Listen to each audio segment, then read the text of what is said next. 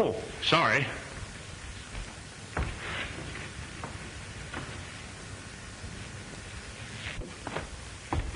Oh, I gotta see the chief. Oh, but this is important. Manelli won't mind, will you? No, he won't mind. Well, I thought I sent for Lieutenant. Well,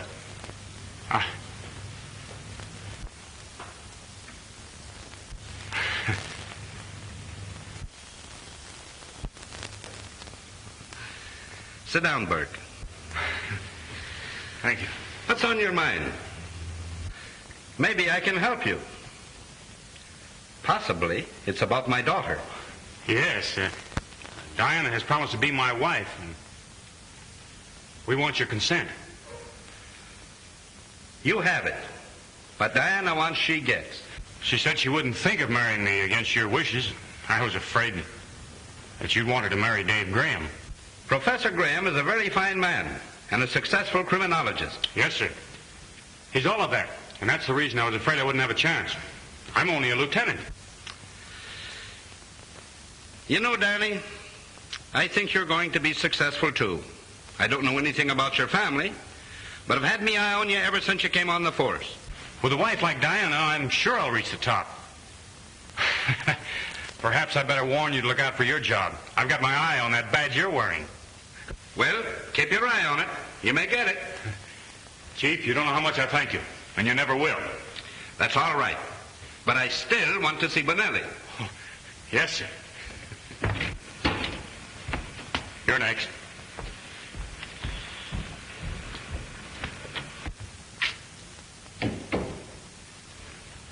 Good morning, Chief. Bonelli, there's too many brawls in your district lately. Almost every night there's a knifing. You know, I got a tough district to handle, Chief. Maybe you can't handle it. Sure I can. All I want is a little more time. I got everything pretty much under control. You know, there's two factions down there. And? How'd you like to go back wearing a patrolman's uniform? Well, I don't like that, Chief. Then listen, Bonelli. From now on, I want you to arrest every man down there that looks like he might know what a knife is. Now, that's all. Get out. Send Finnegan in. Yes, Chief.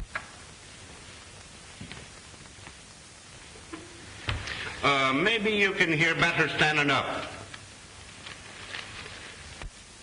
Finnegan, I've had me eyes on you for months. Politics is not going to keep any man's job on this force as long as I head it. Now, I'm warning you, Finnegan. Keep your nose out of politics or I'll break you. I know what's running through your mind. You're thinking I won't be long on this job. Well, maybe not. But while I'm here, there'll be no interference from shyster lawyers or underworld bosses. Well, maybe I can give you some advice. I don't want your advice. Now get out of here.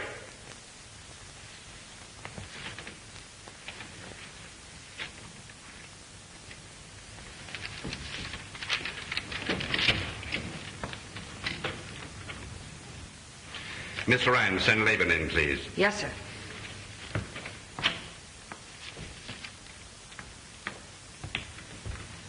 Levine? If you don't mind, Chief, it's Laban. Well, whatever it is, you've been heading the vice squad for some time, and I understand that you're building quite a pretentious home on the salary you draw. And the police commission is noticing it, too. My grandmother died last year in Paris. She left me the money. You may have to prove that. Yes, sir. I'll bring the lawyer's letter to you.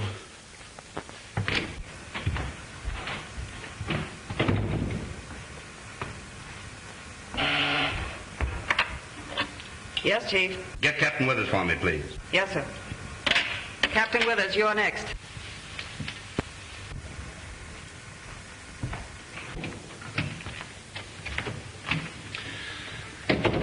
Hello, Bill. Hello, Jim. Sit down. Bill, I'm going to relieve you of that precinct job. You're going to head the gambling detail. How about Phillips, Chief? I had him on the carpet. It's noised around that there's a payoff. Jim Phillips wouldn't take a dime of dishonest money. But this will break his heart. I have a lot of confidence in Phillips, but I don't want him to remain where he'll be framed by a bunch of crooked gamblers. Phillips won't understand. He'll think you're breaking him. He's sort of bitter at times. That's my worry. I can handle him. When he gets through, he'll have every man on the force down on him. Hey, Withers? I guess the chief knows what he's doing. And maybe you benefited by it. That's why you talk that way. Listen, Perkins. Officers who have done their duty don't have to be nervous about what the chief does. He's got the whole department boiling. There's a dozen fellows would like to be pallbearers at his funeral. Miss Ryan, will you come in, please?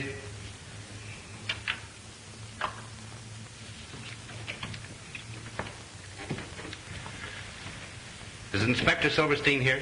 He phoned and said he'd be here.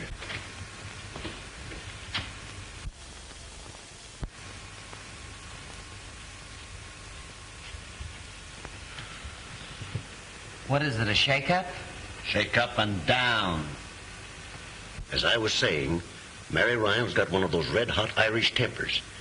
And as a policewoman, she packs a gun. If Sullivan thinks he can go gallivanting around with her daughter late at night and bring her in at all hours of the morning... Kathleen Ryan's the chief's secretary. And they...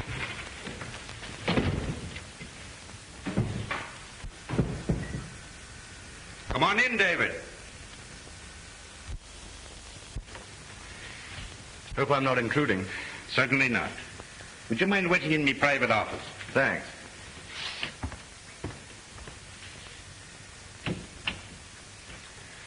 Inspector Silverstein. Come here, please.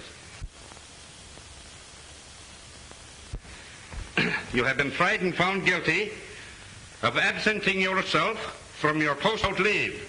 Now, I'm warning you. If you should let this happen again, you will be severely punished. Well, you see, Chief, it was Rebecca's anniversary, and actually we had some people over for dinner, so Now, that all came out in the hearing. Take your place among the officers.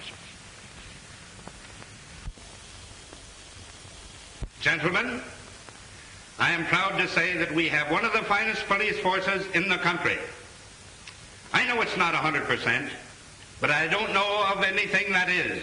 I have seen fit to make some changes today for the benefit of the department in general and officers individually. Some of you may not like it. If not, I'm sorry. I want to congratulate you on having solved a large percentage of crime. Furthermore, I want you to make this town so hot for the crook that he'll find it an unhealthy place to nest in. Do your duty. And as long as I head this department, your jobs will be safe. That's all.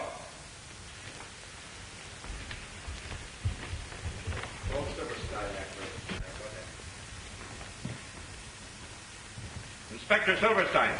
Yes, sir. Come here.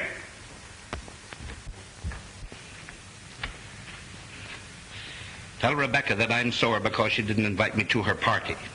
Also tell her that I'm dropping by some evening soon for gefilte fish and matzo balls.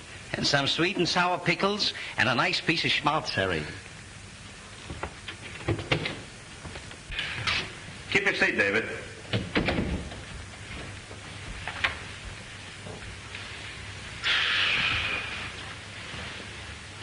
Will you have a cigar? No, thanks. I prefer my own. Here, try one. Thanks. Oh, you're still making them yourself, I see. Of course, my pet hobby. But then, you see, I come by it naturally. My father was a cigar maker. I learned the art when I was a kid, working in his factory.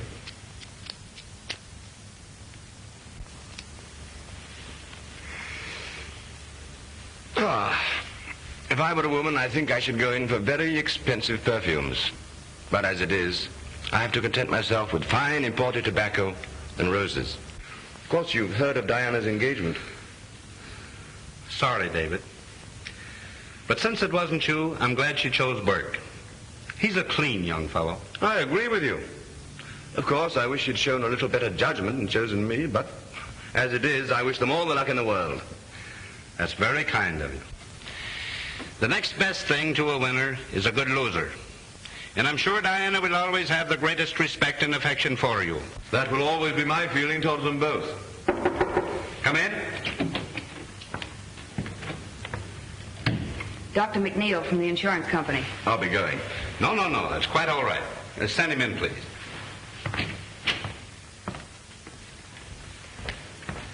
Hello, Mac. Sorry I had to have you come down here. All right, I'm glad to get out of Malvik once in a while. I want you to meet Professor Graham, Dr. McNeil. Glad to know you, sir. Thank you. Pleasure's mine. Professor Graham is a very successful criminologist and scientific detective. Oh, he's quite a booster of mine. And deservedly so. I've heard a lot about you, Professor. In fact, I've read of some of your marvelous crime solutions. Well, hasn't anybody a good word to say for my ability? From what I heard out in the hall, you rate pretty low as a chief. And from what I know of police, they like to do a lot of talking to other people, but they can't take it themselves. This is going to be fun. Come along, Doc. Let's operate. Huh? Thanks for the help, Professor. All right, sit down. Let's try the old pump. Hitting on 16 cylinders. All right. I will try the blood pressure. There you are.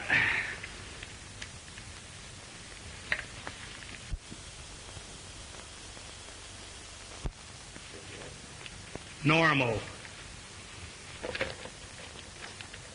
Let's see. Now, I guess you better... Are the lamps all right? Bet you can see in the dark with those glimmers. All right, the Mammoth Cave. Perfect as a prima donna's. All right, let's see now. Let's try the old bellows. Good enough for a blacksmith's forge. You sure I'm not too good to live? I don't know. Those kind die young, Chief. You've passed that mark. Well, Chief Sullivan is very busy at present. Will you leave your name? Is it extremely important? Well, just a minute, please.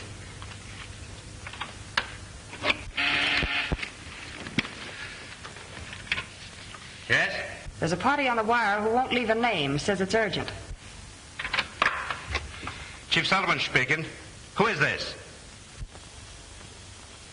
I no time for cranks like you. Yes, sir. Trace that call, Miss Ryan. Yes, sir. Operator, can you trace that call? Well, Doc, you probably won't think I'm such a good risk now. Fella just threatened my life. Second time it happened this week. Well, you certainly take it casually enough. He'll probably follow it up with a threatening letter and then annoy somebody else.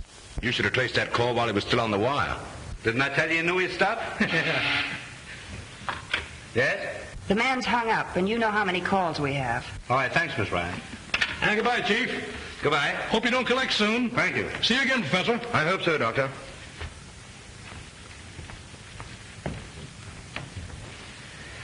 Say, Graham, what about giving us a lecture tomorrow? Tomorrow? I have a pretty full day and a dinner engagement. What about midnight? Do you think the men can stand it? The kind of lecture I'll want, they'll like. What kind is that? Well, you see, we'll parade a number of criminal types in the show-up room. People you've never seen. Oh, yes. And I'm to guess their criminal records from their personal appearance. Is that the idea? Sure. Say, that's rather putting me on the spot, isn't it? Suppose I should miss. You won't. It'll help the officers to pick out suspicious characters at a glance. Will you do it? Okay, I'll be there. Did you want something? Yes. I want you to go home and quit working nights. Well, it can't be done, Chief. Well, you see, there's a lot of correspondence to get out and filing to do. I'll be here till midnight. Out with it, young lady. Mother's terribly suspicious. Of us? Yes. That gambler, Gus Armstrong, saw us together last night, and he's stirring up trouble. Huh. Sore because I raided his joint, huh? Oh, I'm sorry I told you. But I just don't know what to do about Mother. She's furious. No. Don't cry. Don't cry. I tried to make her understand that there wasn't anything between us. But she just wouldn't believe me. That's all right. Maybe we can make her understand. You can't talk me out of anything, Jim Sullivan. But you don't understand, Mrs. Ryan. Oh, yes, I do. Only too well. And you telling me all the lies. You're not fit to live in a decent home. If the law can't take care of this, I can. You're going to do what any decent man would. Well, you must be out of your head. I'll give you until tomorrow. Go and get your hat and coat.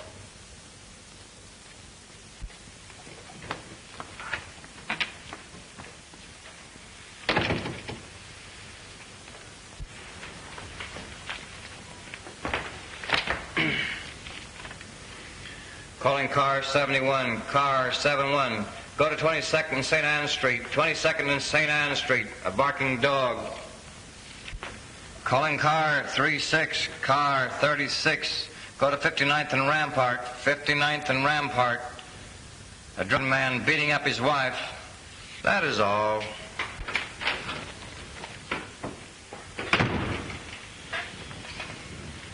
Hello, Dan. All right, Jones. What's doing? Oh, just enough to interrupt a good story. Barking dogs, crowing roosters, fainting woman, 3 prowlers, guys beating up themselves, half a dozen drunks, and cat up a phone pole and won't come down. Oh, but that looks funny. What looks funny? Half a dozen drunks and a cat up a phone pole. Must be a polecat. Oh, you're pulling something on me, huh? Here's something interesting. Calling car 22, car 26, car 31, car 47. Disregard all other calls. Go to 72nd and D Street, 72nd and Weaver Street. Bank holdup. Bank holdup.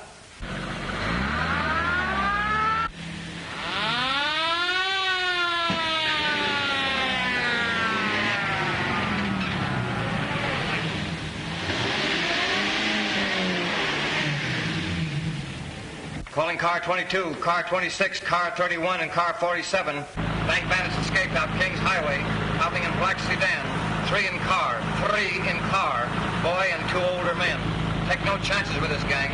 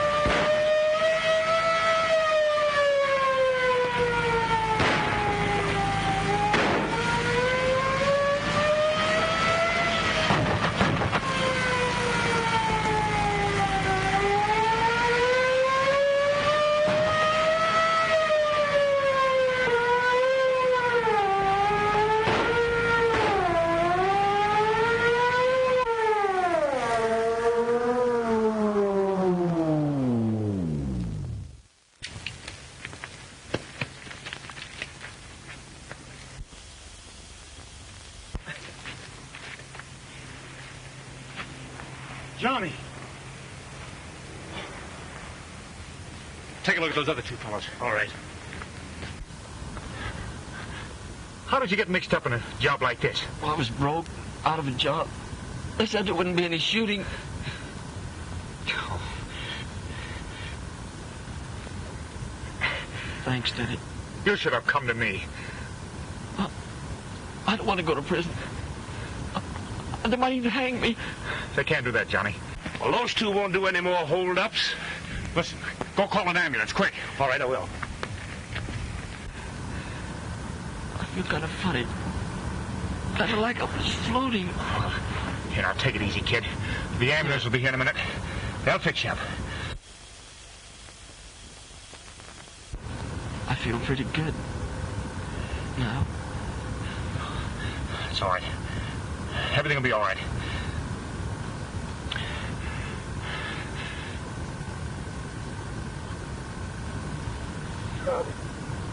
Johnny.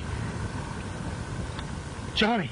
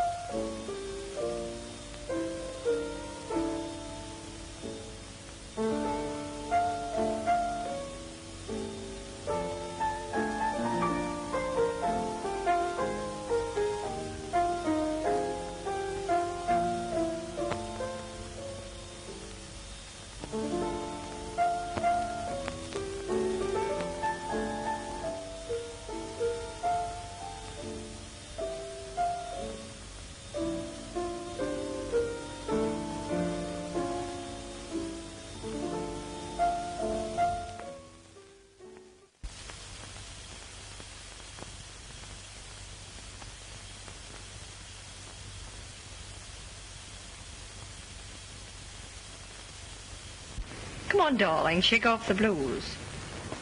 You know, you're an engaged man. Diana, I went through something today that doesn't make me feel exactly cheerful.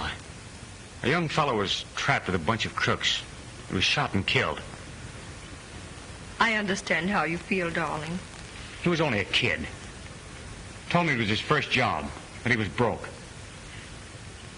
You know, I'm glad you feel that way, even about that kind of a boy, but you'll get over it, won't you? Well, it's late. I must be going. That's Father.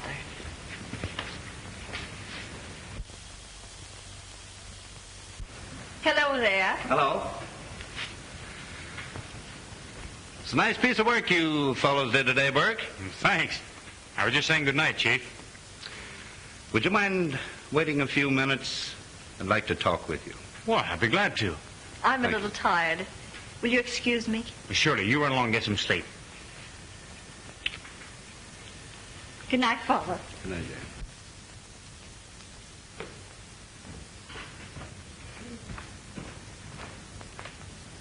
Oh, Dan, will you look in the morning papers? I gave them the announcement of our engagement.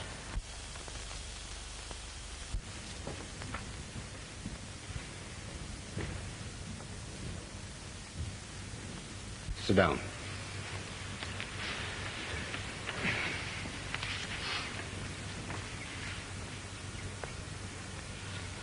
Read that.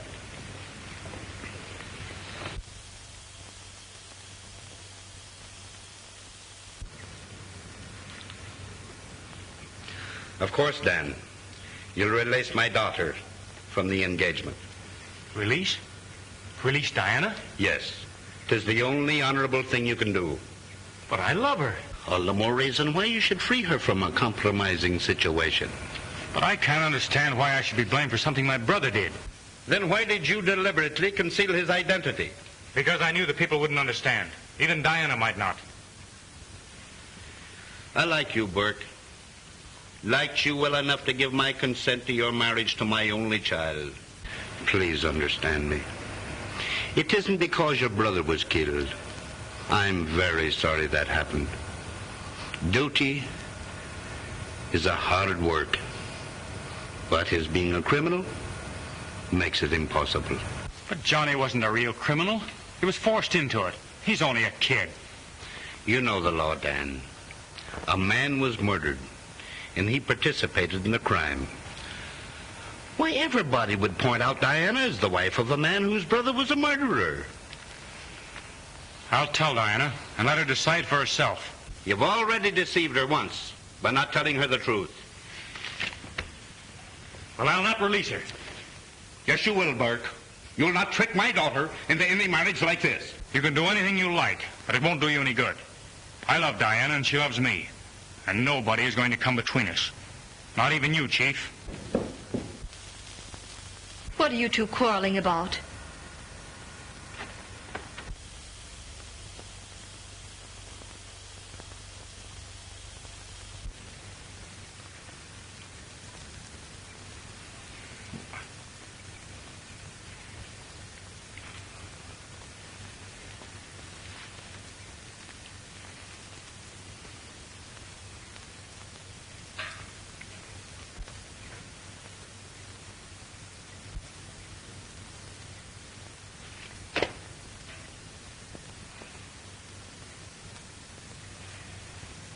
Your father is asking me to release you from our engagement. Diana, you'll be fair. You love me, darling. I don't know what to say. Please let me think things over. I tell you, Burke, you'll never marry her as long as I'm alive.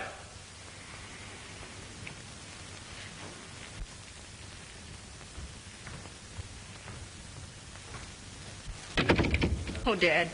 Dad, please be reasonable. Let me work things out in my own way. I don't want you to marry into a family with a criminal record. It isn't that, Dad. What hurts me is that the man I love tried to deceive me before our marriage. Diana, why don't you pack up and take a little trip somewhere? Bermuda, Miami, or anywhere. No, darling, I think I'll just go out for a little ride, and don't you wait up for me. It's not safe for you to ride around this time of night. That's not very complimentary to your department's efficiency, is it? You're not going to see Dan Burke? No. No, I'm not. And that's a promise. All right. Good night, dear.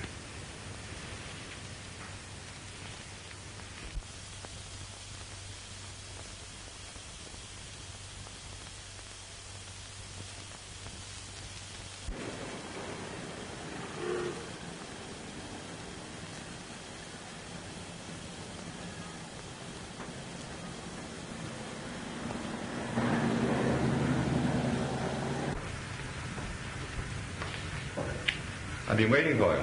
Expecting me? Doesn't it look like it?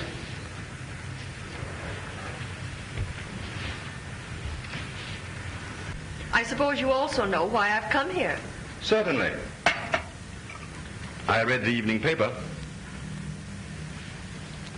That'll brace you. David, what am I going to do? You know perfectly well what you're going to do.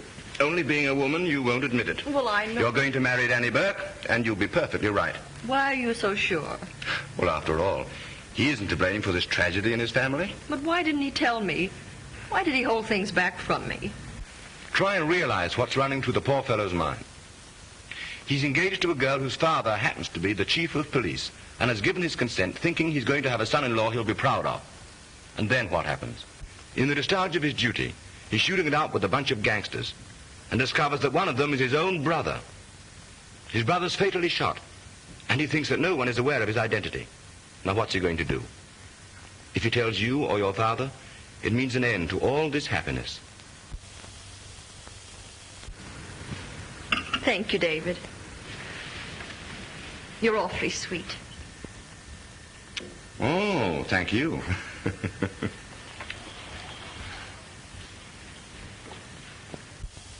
You know, as a matter of fact, all this explanation business was entirely unnecessary. What do you mean? You would have made the same decision through the proverbial intuition of your sex. Good night. Good night, dear.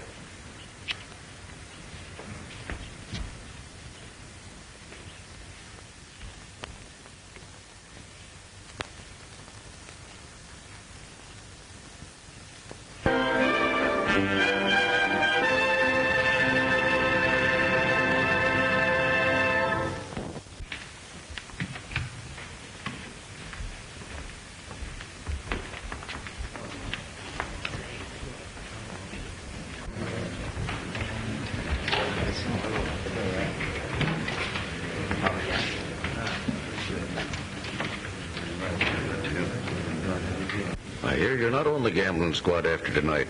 Hey, Phillips? That's what a man gets for being honest. Transferred to someplace out in the bushes.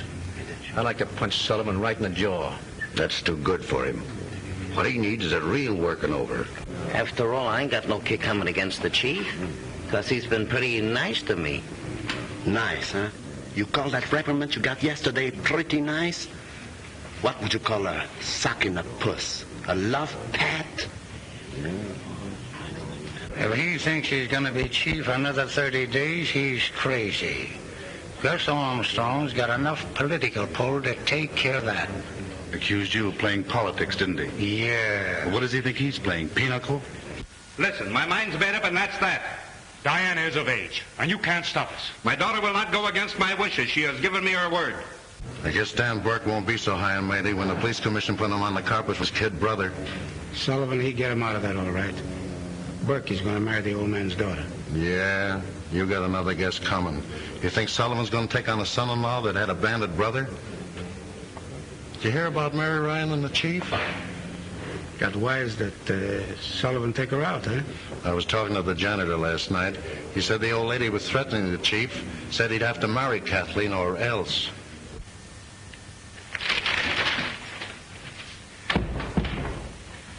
Hello, Miss Ryan. How do you do, Miss Sullivan? Is my father busy? Lieutenant Burke is with him.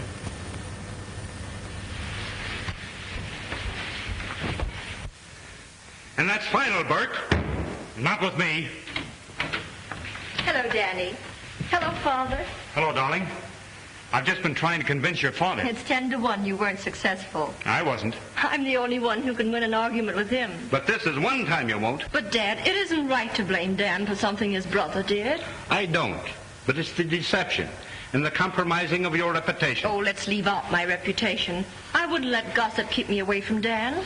And now I'll tell you, just as I told him, that as long as I'm alive, he'll marry you.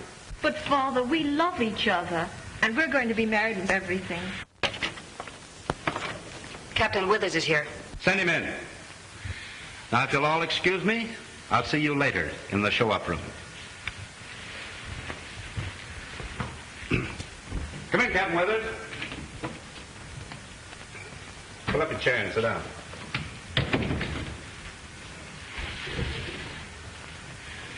You saw the newspaper stories? Yes, Chief. I want you to tip me off if Burke and Diana try to get a marriage license. Diana's hard-headed and self-willed. And Burke has indirectly threatened me if I interfere with his marriage plans. Okay, Chief. Anything else? Yes. Something very confidential. The gambling interests are out to get me. Yeah? You know Gus Armstrong. Yeah. He's passed the word to Mary Ryan that everything isn't on the level between Kathleen and me. And the old lady's up in arms. Fire the kid and prefer charges against the old lady if she squawks. Just what they'd want me to do. Play right into their hands. That's the setup that knocked over our former district attorney. What are you going to do about it? That's your job, Peter. Just what is there between you and Kathleen? I'm very fond of the girl, but not to the point of marrying. But she thinks she's desperately in love.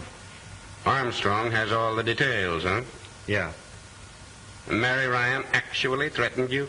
If I didn't marry her daughter. Besides Burke and the Ryan woman, I've had numerous threats by phone. Any idea concerning those? Chuck Finnegan's pretty chummy with Armstrong.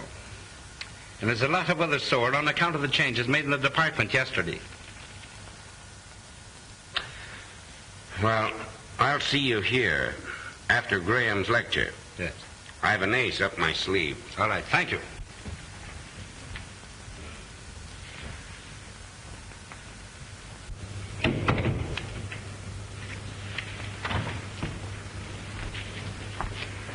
Do you mind if I hear Professor Graham tonight? You better go home, Kathleen. It's late. But I have to wait for Mother. All right. But be careful.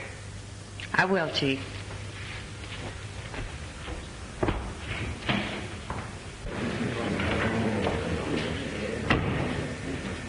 You've been pretty white about this situation, Graham. I want to thank you. I've always been interested in Diana's happiness. Father believes in you, David. I wish you could bring me round to our point of view. It's going to be a little difficult, but I'll try. Thank you.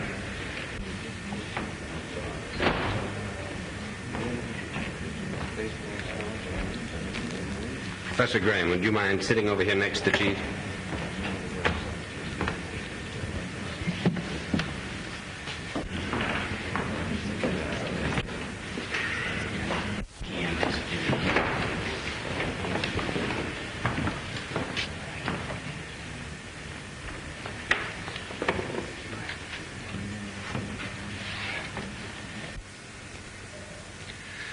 All right, Withers. Introduce Professor Graham. Okay, Chief.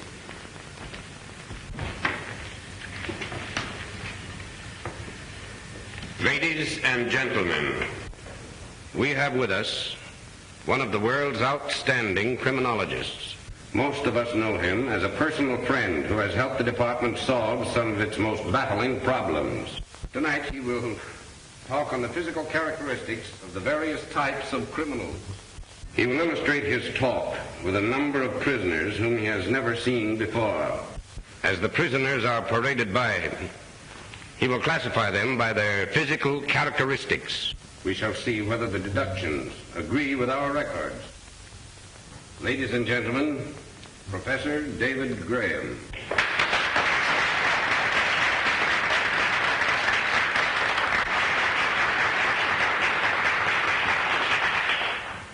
Ladies and gentlemen, I'm afraid that Chief Sullivan has rather put me on the spot. However, I'll do my best to justify his opinion of my ability. All right, Captain Withers.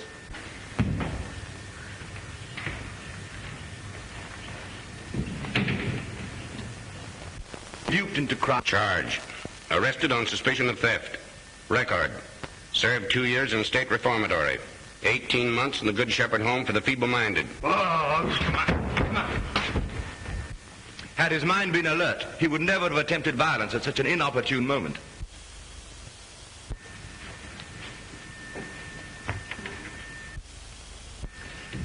This type plays a major role in modern crime. Note the thin, sallow face, the listless expression and shifting gaze. He is a very dangerous individual and will commit any crime. He's a drug addict. Charged. Arrested for violation of the Harrison Narcotic Act. Now under arrest on suspicion of gang murder.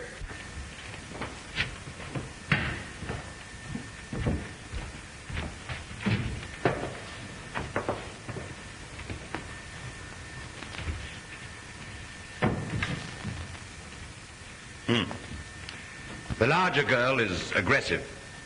If started on a life of crime, she would actively participate with male criminals, drive a bandit car, act as might possibly use a lethal weapon.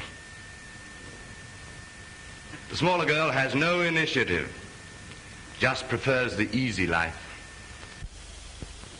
Charge. The taller girl arrested on suspicion of robbery, known to be a gambler's moll. The smaller girl arrested on a vagrancy charge.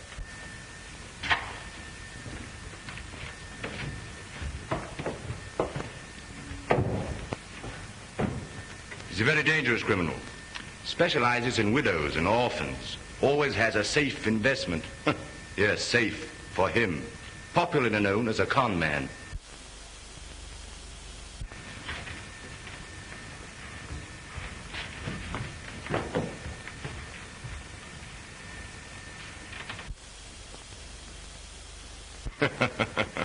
Not a criminal type at all. I wouldn't mind having a dinner date with her. That is, if she'd accept the date. Maybe you'd better introduce us first, Captain Withers.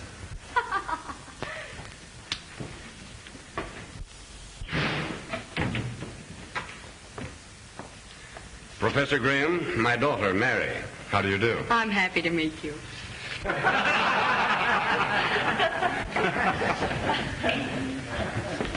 Well, was your dad in on this deal to baffle science? No, it was my own idea, wasn't it, Father? Come on, darling, wake up. The show's over.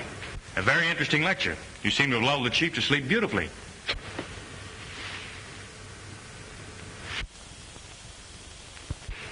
Oh, he's dead.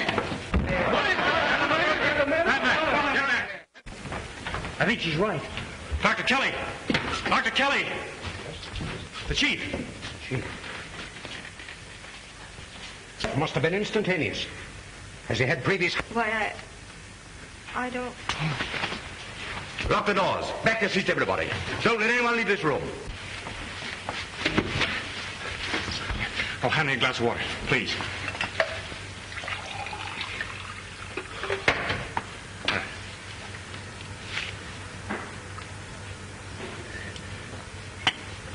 Thank you. Are you all right, Diana? Yes, I'm all right. Come, dear. This man has been murdered, and the killer's right here in this room.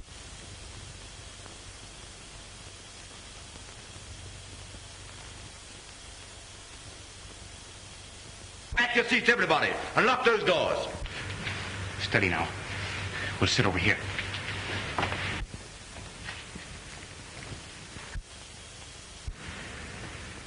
Looks like a plain case of heart attack.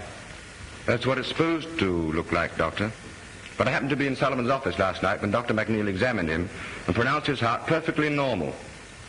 Captain Withers, do you know of anyone here who might have wanted a thing like this to happen?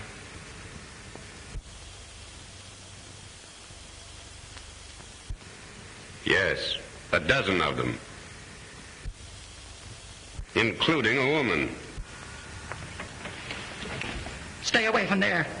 He's no good to you now. Clue number one. I'd have been willing to sign a death certificate without an autopsy. I'd have said angina pectoris. But I detect different symptoms now. What would you say, offhand? Complete and instantaneous paralysis of the respiratory organs, with possible brain hemorrhage. Might be the work of some poison, Graham. Do you know the poison that would work this? Yes, just one. In civilized countries, it's known only to a few chemists and scientists. It's distilled by jungle Indians from the upper reaches of the Amazon. Fierce little pygmy tribes with only the crudest of weapons. They dip their darts into this poison and then propel them through blowguns. Since Chief Sullivan was seated in the front row, the dart, if there was a dart, must have been fired from back of him. It ought to be easy to determine that.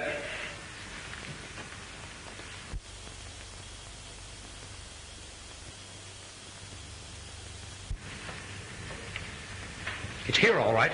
An ordinary sewing needle. Oh, be careful, Doctor. The point may still be deadly. How would you say it was injected? By hand? No. I should say blown through a tube. What sort of a tube? Oh, any small type. Possibly a cigarette holder. What would you suggest? That a preliminary autopsy be performed immediately. After that, a person-by-person search for the instrument of death. Then, a thorough investigation into the motive of the crime. I will ask Lieutenant Burke to stand by with Professor Graham and myself. And I want everybody in this room to watch the persons next to them in case the killer tries to dispose of the weapon. Then one by one, I'm going to call you to come up here and empty all your belongings on the table.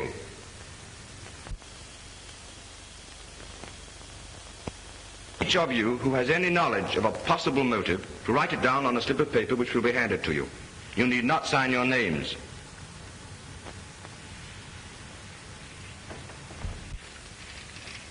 The other side, kid number.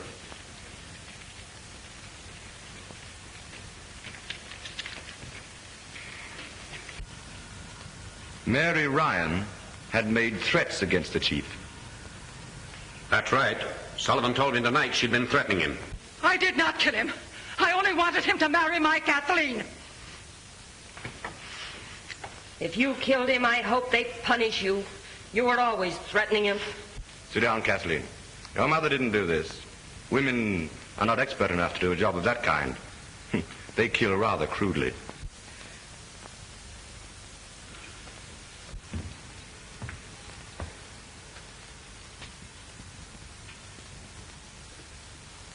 Captain Perkins, you were overheard saying that you would like to be a pallbearer at the chief's funeral.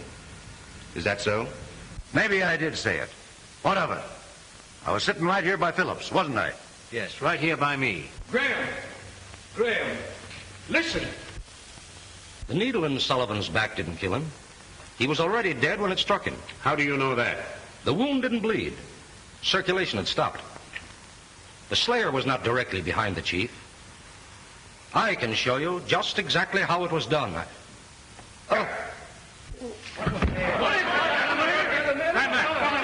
Get back there and sit down. I'll take charge of this. Clancy, Davis, carry him back to his room. Come on, grab his shoulders. Easy. Now listen. If I don't locate the killer within the next 10 minutes, I'm going to arrest everyone in this room and give them a grilling and make the third degree look like a petting party. Don't get excited, Captain. This thing must be solved scientifically. Science can go take a jump at itself. I'll take charge here. Burke, go back to your seat. Laban, you knew Chief Sullivan was about to prefer serious charges against you. He insinuated I was building a new home with bribe money. Well, are you? You're crazy. Read this.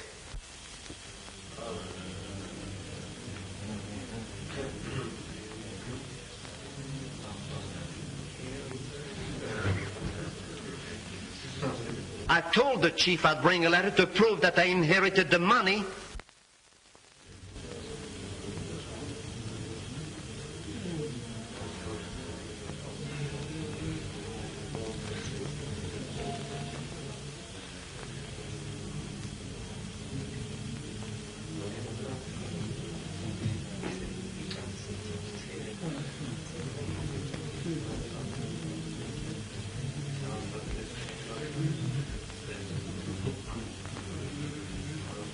Well, I guess this lets you out. You've got to help me, Diana. You've got to be brave and see this thing through. There's a light switch over there. When I signal you, pull it. But I'm afraid somebody else will be killed when I turn the lights out. Trust me, honey.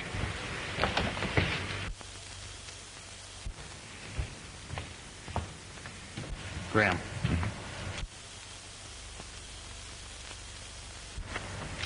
I've got the tube the needle was shot from. Oh, you have you? And also the perfect solution to the crime.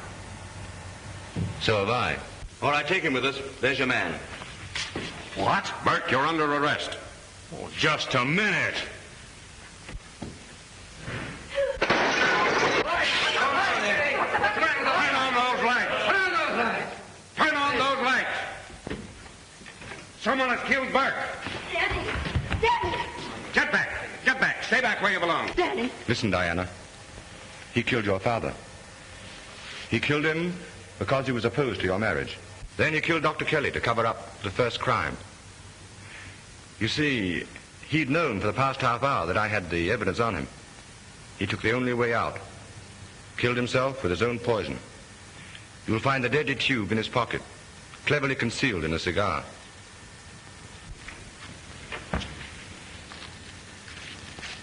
It must be one of these.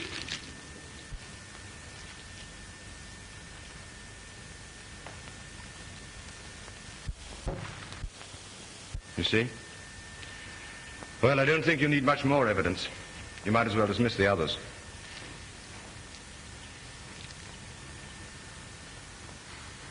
To think Burke would do this. Clear case of heredity. He was a criminal by instinct, just like his half-brother, Johnny.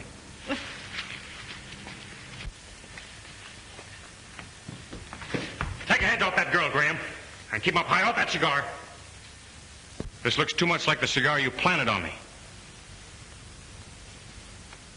I knew you'd try to shoot one of your poison darts at me when you learned I had the goods on you. That's why I put the glass tabletop between us when the lights went out. Then all I had to do was play dead while you gave one of your scientific explanations. The real explanation of why you killed Chief Sullivan and Dr. Kelly. You find a poisoned thorn in the sleeve of Chief Sullivan's coat. It fits on the stem of this rose in his lapel. Well, what gets me is why he fired the needle in the chief's back when he was already dead. Evidently to plant suspicion on somebody sitting behind the chief. That somebody being myself. This is the cigar he had when he tried to kill you, but there's no metal tube in it. Then there must be a hollow tobacco stem in it that would be consumed when he smoked. Didn't I tell you last night that a mere man hasn't a chance against a woman's intuition?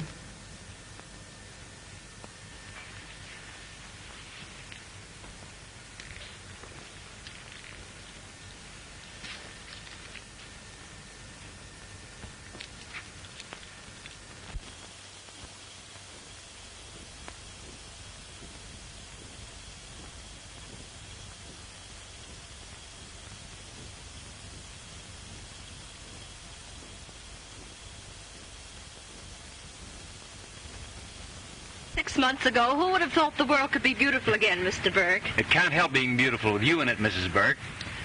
Oh. Ouch! The spread isn't spread yet, old dear. Well, I guess I'm too lovesick to eat anyway. I'll remind you of that tonight when you have an old-fashioned tummy ache from gobbling up more than your share.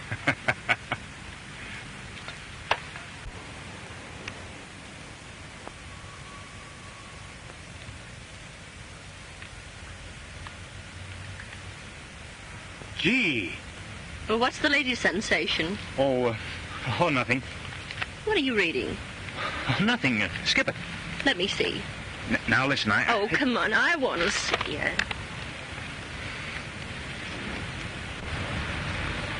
Well, you know, it's far better that way. It's a curious thing. Terrible as his crime was, somehow I never wanted him executed. Maybe it's because I can't forget his good side. His gentleness. His sympathy. Oh, Dan, why did he have to do it?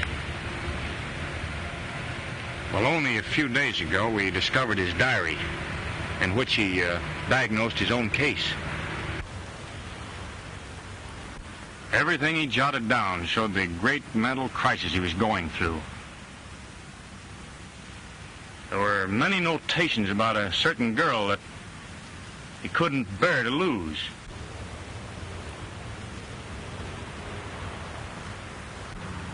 Well, his mind became possessed with the idea of staging a perfect crime to defy solution and enable him to win back this girl. That's what toppled his brilliant intellect across the shadow line between genius and insanity. The rest you know. Perhaps it's true that to understand is to forgive. Perhaps. Anyhow, that's all out of our lives now. And forever.